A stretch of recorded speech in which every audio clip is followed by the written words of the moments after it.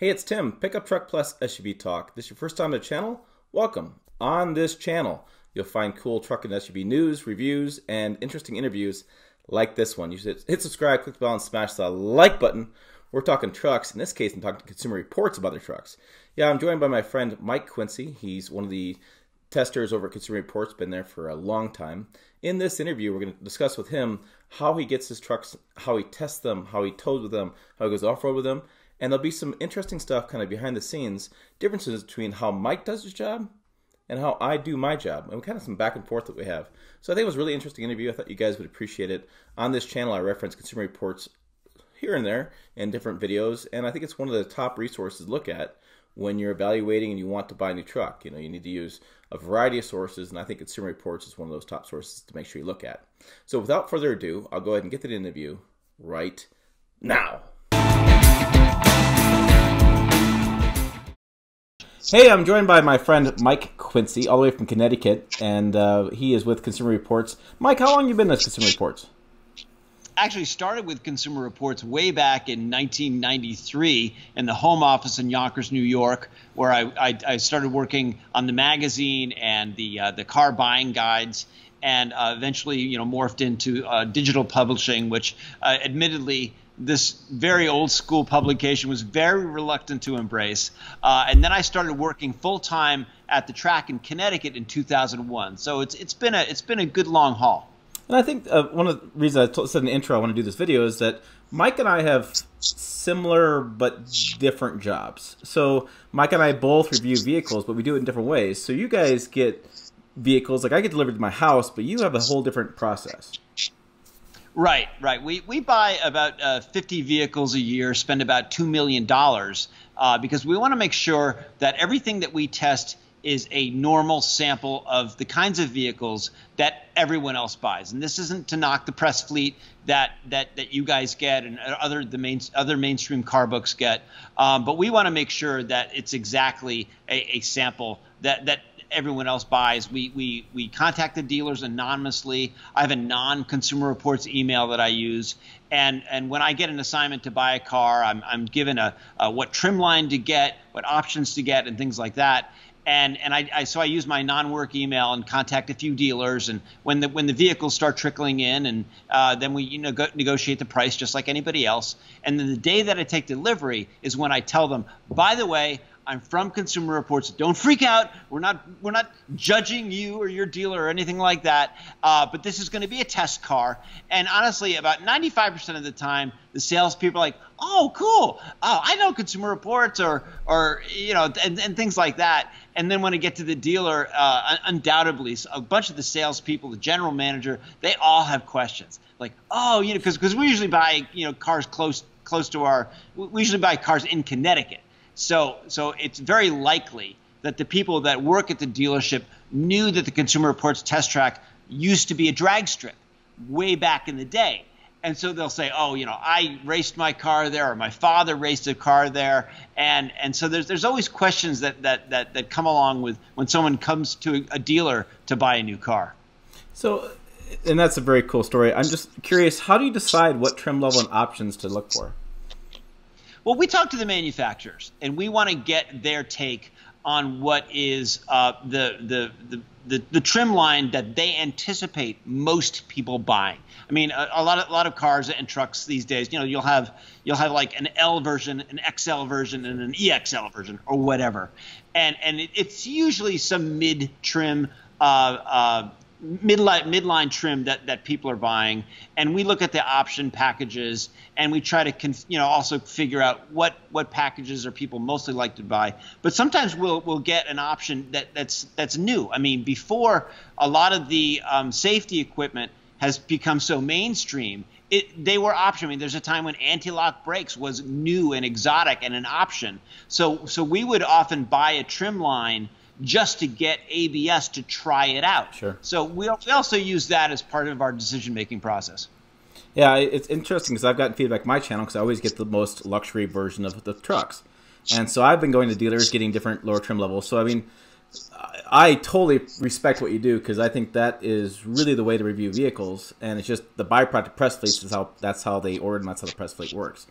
But so Yeah, let's. I saw that video that you said. I'm usually always given like the highest trim line, and it's obviously it will help you, the journalist, to be kind of wowed by it. I mean, if you're just reviewing a pretty low level Ford F-150, well, you're going to say, well, it's a good truck and it can do this and that and the other thing. But if you're in the King Ranch, then you're like, look at this leather, look at this wood, look at all it's heated, cooled seats, heated steering wheel. This thing is awesome. It's kind of like a luxury car. It's not even a truck. So, I mean, I get why they do that. I mean, they want to dazzle the journalists with a nice trim line.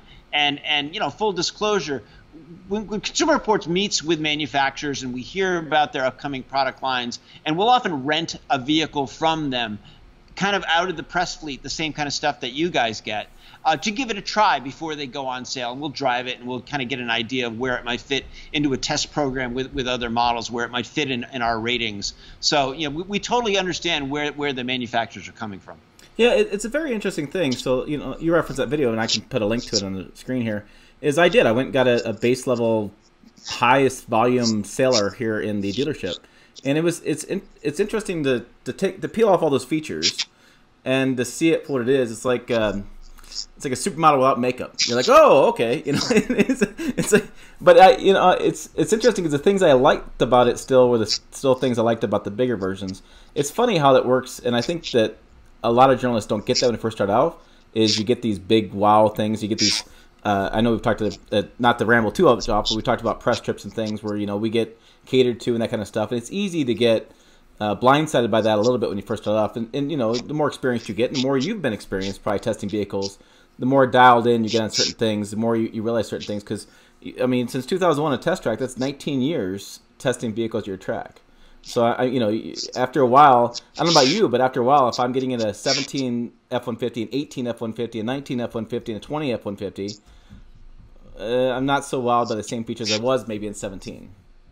Right, but also, on the other hand, I'm also certain, appalled isn't the right word, but when you have, say, a $25,000 Hyundai that has, like, heated seats and satellite radio and all these features for a relatively low price, and then you test like a $50,000, let's just say German manufacturer vehicle, where heated seats, it's not even part of the 50 grand. You have to pay extra to get. I mean, so stuff like that makes the red flag come up for me. It's like, holy cow! I mean, what kind of value are consumers facing with these situations? Yeah, it is very interesting, and we come across that quite a bit. So let's talk about this test track. You have, I'm looking behind you, you have like a mechanics workspace. I've always been curious. When you get these vehicles, how much do you inspect? Do you put them on lifts? Do you take off tires? Do you look at the brakes? How detailed do you get? Oh, everything. When we buy a test car, the first thing we do is bring it into our shop, where our mechanics and our shop guys go over the car. We want to make sure that everything is up to spec. So we're going to check the tire pressure. We're going to check the torque on the lug nuts. We're going to make sure the car is in line. We're going to make sure that everything is functioning exactly the way the manufacturers designed it to. Because that way, when we go to start testing it, we want to make sure everything is running right. If we start testing a vehicle and something is way off and the test results are off and the manufacturer gets upset at us and they come and they look at the car and they say, well, of course it didn't do well. This, thingamajig was broken or whatever. So we want to make sure that the vehicle is running and operating perfectly. And then we put it out on the road and all of us drive it. We all take turns driving the cars every night. We swap out different cars. We put about 2,000 miles on the car, and then we kind of take it off the road, bring it back in the shop, check it back in, again, make sure everything is up to snuff, and then we start our instrumented testing. So 2,000 miles allows, the transmission, the engine to kind of like break in. I don't know if they use the term break in anymore, but you're burnishing the brakes, you're taking the edge off the tires, so you're making sure that it's kind of ready to be tested. Sure. And how many, you say a group of you guys drive it, how many is there of reviewing the cars in like your group? The core car reviewers, I would say, encompasses about 15 people. And probably another 10 people work at the track, either a supporting role or taking care of the facilities and stuff like that. Do you think that helps you avoid that phenomenon called groupthink, where the group starts thinking all the same way, having this bigger group of people? Oh, no, see, we've never done this, but I always thought it would be a great video idea to have cameras around the table when we're having ratings meeting, because every month we do a new group of cars, and sometimes we get into some serious arguments. I mean, it's a jury. I mean, there's a bunch of people that are scoring these cars, so there can't be one rogue person that goes off and just suddenly says, oh my gosh, this is the greatest car ever, or this is the worst car ever. You have other people that are going to kind of temper any kind of notion that somebody is about to take over a ratings. And it's a numerical score. So you're writing down scores. Handling is a 4-point whatever. I mean, we go to those decimal points. And then it comes out. You turn the crank, and it gets a number for an overall score. And we also combine that with owner satisfaction and reliability, and that's the big score. But so it isn't just one person deciding this month we like Volkswagens, next month we like Chrysler. I mean, just doesn't happen that way. Sure, and I've been curious. You do a lot of scientific testing and very bunch of numerals, but how do you score like passion? How do you score like enjoyment to drive? That's a great question, and something I think, admittedly, as an organization, we've probably struggled with. I mean, I've often thought that from a technical standpoint, Consumer Reports does an incredible job evaluating vehicles, but what we've always lacked is putting out the color, the passion, the getting into the emotional side of vehicles, which I think, honestly, most people are driven by emotions when they go buy a vehicle. Even with trucks, they say, well, I need a truck, or I live a truck. And you described very well what life is like in Nebraska, and that's in this part of the United States, where trucks aren't just kind of a fad. They're a way of life. Mm-hmm. But you don't just want any truck. You might want that top of the line Ram, or you might go for reliability and go for a Tundra or something like that. But there's, what colors are they? What kind of options can you get used to heated seats in the cold days of Nebraska, don't you? I mean, that's part of it, and I think that's an area. I mean, I always thought that Consumer Reports did the hard part. We get credibility as testers. Now should be the fun part. This is when we kind of get to go off and talk about how much a car really moves us. And we have our own podcast, the Talking Cars podcast, where we really get to espouse more of that kind of passion or extreme dislike of a car. I think we're lucky to be able to do that as well, because as you know, some mainstream journalists, they're going to be very careful about criticizing a car. And I think that we try to do that respectfully, within reason, but we are allowed to say, this car just didn't do it for me. Yeah. I wish I'd keep my mouth shut more often, because I sometimes get in trouble for spouting off too much about a bad car. I don't hold back. So you have the test track, you have a truck, so you're going to take it on the test track and do some handling and ride comfort and things. But I've always been curious about like towing and hauling and that kind of stuff. Do you do that kind of scientific testing with the trucks in that realm? We don't do instrumented testing for with a load full or with a maxed out trailer. I think honestly because it's so variable. So some people are going to have a lot of stuff in their bed. Some people will have a little stuff in their bed. Some people might have a small trailer. Some people might have a trailer with 2 axles. So I don't think there's any kind of universal way to test it in terms of making like a ratings, an actual number. But what we do is we do load up the trucks, we do pull trailers, and we do talk about it in the story. We also have a Rock Hill, which is if you look at some Consumer Reports videos where we see some of the tougher off-road vehicles, we've got like 90 tons of boulders cemented into a very steep hill at our test track. This was designed by my old boss, a guy named David Champion, who before he worked at Consumer Reports worked for Land Rover. So he knew a thing or two about off-roading. See, the thing about doing any kind of evaluations off-road is that when you're in a 2-track, you're in dirt, the first 2 or 3 times down the same path, the traction is one way. But after about 30 or 40 passes, the traction is completely different. So one of the things that we mandate here at Consumer Reports is that the test conditions have to be consistent. So I mean that you can't keep dirt consistent from one truck to another. So that's one of the reasons why we used stone and concrete to build the wall, because that surface isn't going to change with more and more vehicles going up it. But the thing is, most people don't do really hardcore off-roading. If you buy a Ford Explorer, it isn't really a tough off-road vehicle, say like a Toyota 4Runner. And so we will take every vehicle that has decent ground clearance and low range gearing up the rock hill, but we're not going to evaluate it because we don't think it is a real world evaluation if most people are. So in other words, we're not going to nail a vehicle for maybe not being great off-road if hardly anyone takes it off-road. Does that make sense? Are you saying that more Ford Raptor owners are parking at Walmart than they are parking Rubicon Trail? Hey, I've driven a Raptor, especially at the Texas truck rodeos that you and I attend. That's some truck. Right. Yeah. Are you guys surprised? I know the evaluation. Then I should wrap this up. So you guys evaluate it, you test it, you do our instrument testing, you talk about it, you talk to Passion in the Cars podcast, then you sell these vehicles and you're done, right? Yes, actually, that's the number one question I get asked is, what do you do with the vehicles when you're done testing them?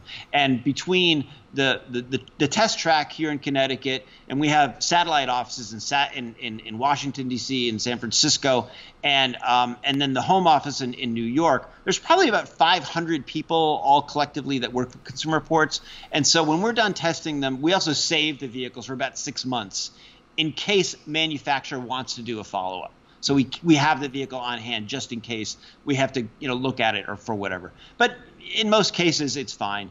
So we put them up for sale for the people that work with Consumer Reports, and usually we find someone within that pool of about 500 people that want to buy it. And if we can't find a buyer, we'll often trade it in on another test vehicle, or sometimes we'll get a wholesaler come in and bring a car carrier and buy a whole bunch of them at once.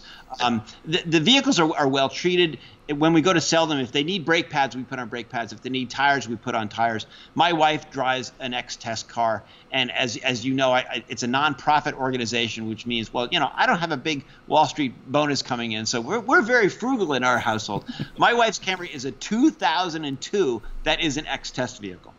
Well, the Onion ran that story about they're going to call those Camrys because about time you should have bought something new by now. Yeah. Listen, it has stability control and head curtain airbags, which at the time was kind of a big deal. But no, it doesn't. Listen, it doesn't have forward collision warning, automatic emergency braking. That's kind of the double-edged sword, and I'm sure you get this question all the time. In terms of dollar for dollar, what's the best way to stretch your automotive budget? Is you buy a car that's reliable, you drive it for a long, long, long time to amortize the cost of your transportation. Now, that's a good way to save money, but you also wind up driving a vehicle that has really old technology. So it's kind of a double-edged sword. Yeah, I deal with that a lot. My customer or my viewers are really come down to two groups. One group of them are really into reliability. Like, that's their main focus. They don't care about bells and whistles. It's all about reliability. The other group is like, holy cow, I want that, right? It's the Disneyland people like, oh, I got to buy that feature. Because as you guys have found, and you guys know, trucks are changing so quickly. I would argue they're the fastest changing segment among automotive groups as far as segments going on. Because there's so many new changes, new trucks. The whole off-roading trucks are huge. The off-road packaging is becoming much more extensive than it ever used to be. And the variety now, like, you can get an F-150 anywhere from like 28,000 or so up to 70,000, and they are completely different trucks. Nuts. Yeah, no, and the other side of the coin is, yes, the truck popularity, as you know. I mean, I don't have to tell you how popular trucks are, but it's also kind of where the money is. Yeah. I mean, if you're a manufacturer, you're making most of your profit margins on pickup trucks and SUVs. Mm-hmm. So I mean, that's one of the reasons that gets pushed, is that's how they make a lot of money too. Now, you talk about it, manufacturers, and I know we've talked about this too. So I guess alluded to this a little bit. I do press trips where I fly someplace, talk to engineers, marketing people are there, and I evaluate the vehicle with them and get interviews and such. But in your case, you guys don't do those kind of trips, and you have the manufacturers come to you. So when they do that, do they set up like shop in like your shop and like do a presentation and things, or do they meet you with you in a boardroom? How does that kind of work? At our test track, it's 327 acres, so we've got some room not only to do the instrumented testing, but we also have a lot of office space. And yes, you're right. We have a couple conference rooms on site where we can sit down with the manufacturers. We have a screen if they want to do a PowerPoint or some kind of a demonstration about their vehicle. That's available. We allow the manufacturers to come into our garage space and bring in their new car. We do a walk around and they explain what they did and why they did it. And it's actually really helpful because as we're learning about their vehicle, inevitably there's someone on the manufacturer side that's never been to our track before. Mm-hmm. And so we give them a tour. We show them around. This is our straightaway. This is our skid pad. This is where we do our avoidance maneuver. This is our braking area. This is our handling circuit. This is the rock hill. Because we want people to understand how hardcore isn't the word, but we're really serious about our testing, and to see the facilities firsthand. I mean, instead of getting dismissed like, oh, Consumer Reports, they don't know anything. They're testing toasters 1 minute. No, we're here at the track. We're doing vehicles, we're doing tires, we're doing child safety seats. That's it. Yeah. So when people say, oh, you work for Consumer Reports, I need a new microwave oven, I have no idea. Here's the website. I know about cars. That's it. But so I mean, sorry for the long answer, but it's like manufacturers come here and they see for themselves. So maybe some of the cynicism goes away. We've also had a bunch of journalists that didn't really trust us or said, oh, you're in bed with the Japanese or you're biased and blah, blah, blah. And we've invited them to the track. We've showed them around. We've given them a tour. And they go away singing a different tune. Yeah. I mean, you're evaluating vehicles, and so you might get the wrath of somebody if you don't necessarily love what they love, and you have to find ways of dealing with it. And the way that we try to deal with it is let us show you. Yeah, I know. If I ever make it to the Northeast, which is one part of the country I just cannot get to. I don't know why. I can get to New York City. That's about as far northeast as I can get to. But I'm going to stop by. That's a warning, a threat, whatever. I'm going to stop by. We're about 2 hours from New York, about 2 hours from Boston. I know. I don't know why I cannot make it that part of the country. It's just one of those parts. But I got one final question before we wrap this up. I'm curious, since you're evaluating cars and you have your, and I have one. You have the magazine, which this was like $15 at the airport or something. What the heck? Living Pizzas, Tim. It's non-profit. We got to make some money to fund our testing. I'm going to use it on all my videos so I can write the damn thing off. So I can write it off. But I'm just curious because I know you and I talk online and you see stuff online. But how much do you guys pay attention to the rest of the automotive segment? As far as how we pay attention to what you're doing. Are you reading Car and Driver? Are you reading Autoblog? Are you looking at Auto News? Are you paying attention to what's going on? Oh yeah, we're total automotive junkies, and we read. I grew up reading all the magazines every month, very religiously. We have a subscription here at the track where we actually do have paper copies. But no, we're all seeing stuff online. We're all going on different forums. When we started testing Teslas, for example, I mean that's a world unto itself, and the fanaticism that goes along with Teslas. But no, we definitely are reading and keeping up with what's going on, not only what journalists are kind of buzzing about, but where the industry is going, where the safety groups are going. What is the latest with driverless technology, driver assistance systems? What's going on with safety? What's going on with fuel economy? So we really have our hands on the pulse of all things automotive, and which makes this a great place to work when you're a car geek like me. Yeah, it makes sense. Well, hey, thanks for the conversation today. My pleasure. Thanks so much for having me on. I'm glad we finally got this done because we've been talking about it for years. I know. It's been on our list. Thanks for the slowdown in the world right now. We made it happen. So there you go. There was my interview with Mike Quincy with Consumer Reports. I want to thank him for being on the channel. He's a good friend of mine, and I really appreciate his time. It's really interesting for me and maybe for you to get other journalists' viewpoints on things and kind of see the differences in how we all work. So I thought that was kind of valuable to the audience. If you have further questions, Consumer Reports, let me know. We can do some follow-up interviews as well. And remember, for more Pickup Truck Plus SUV news, find us on pickuptrucktalk.com. Those 3 words work again on Facebook, Twitter, and Instagram. Type it in. Trust me, we're there. I've done it.